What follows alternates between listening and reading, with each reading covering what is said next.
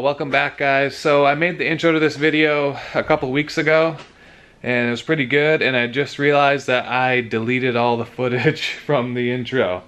So we're just gonna redo it here, but it's not gonna be as good. But the original intro, I showed you my snowmobile. I'm gonna show it to you right now. Boom. It's a 1967 Skidoo Olympic, and basically in the intro, this thing had been sitting for 2 years and I got it running. It really didn't take much at all. I had 2-year-old gas in there, sprayed some gas in the old carburetor, and she started right up. I put a new belt on it because the other one was, oh, the other one's actually right here. You can see she had a little, couple little wear spots in it, but not that it really affected the performance much of this thing. But anyways, tossed a new belt on it the other day. Put fresh gas in it, and yeah, this is it. It's been semi-restored. This isn't the original paint on here, but it's pretty close. I think someone just used like the John Deere color paint on this, but you can see I got snow on it because I just got back from riding it, which is the part you're going to be watching in just a minute here. But this sled was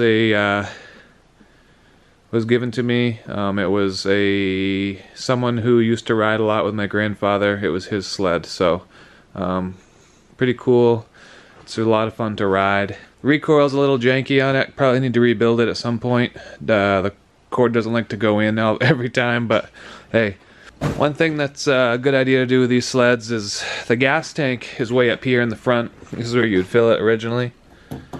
The belly pan is basically the bottom of the gas tank, and over time those get dented from hitting stumps and rocks and everything else, and they leak, and it's just hard to get the gas out of that tank and everything. So what I've done is just rig up a little 1-gallon tank here, and you can buy all these parts right at the auto store. Just drill a hole in your tank, rubber grommet with a fitting going up to the carburetor, and then you just pre-mix your gas and put it right in there, 1 gallon at a time. Just gonna go bombing through the woods a little bit, messing around. We don't have a ton of snow here right now. We had a bunch just a little while ago, and we got rain right after it, so I should have taken it out before now. We had like 1.5 foot of powder to play in, but we got probably, I don't know, 6-7 inches of powder on top of a crust that's a little bit deepish in the woods, so we might be able to get into some of that. But I'm just gonna go rip down the trail, try her out and show you guys this thing. Enjoy the video, guys. We'll catch you at the end. Turn the key on.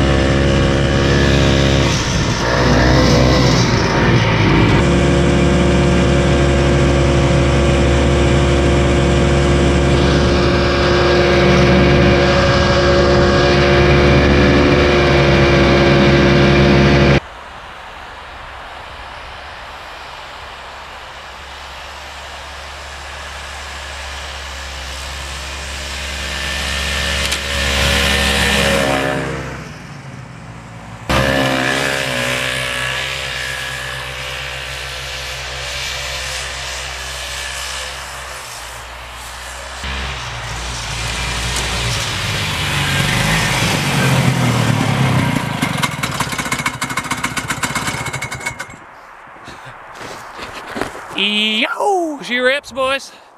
Look at that. Goes like she just came out of the crate. Woo!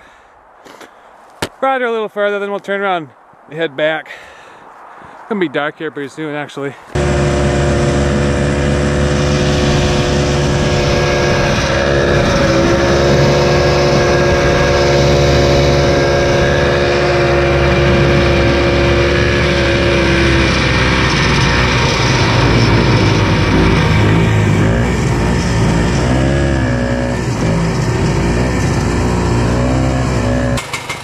Yeah.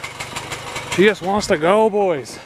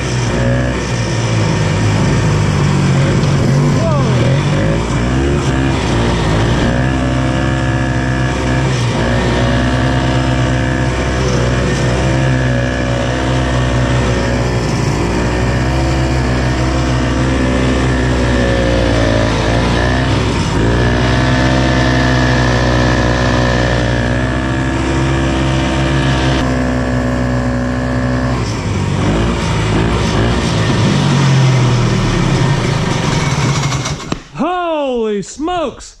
That thing is fun right there. The original mountain sled, boys. This thing can go anywhere. Woo! Boy, if you've never ridden one of those things in your life, you've got to.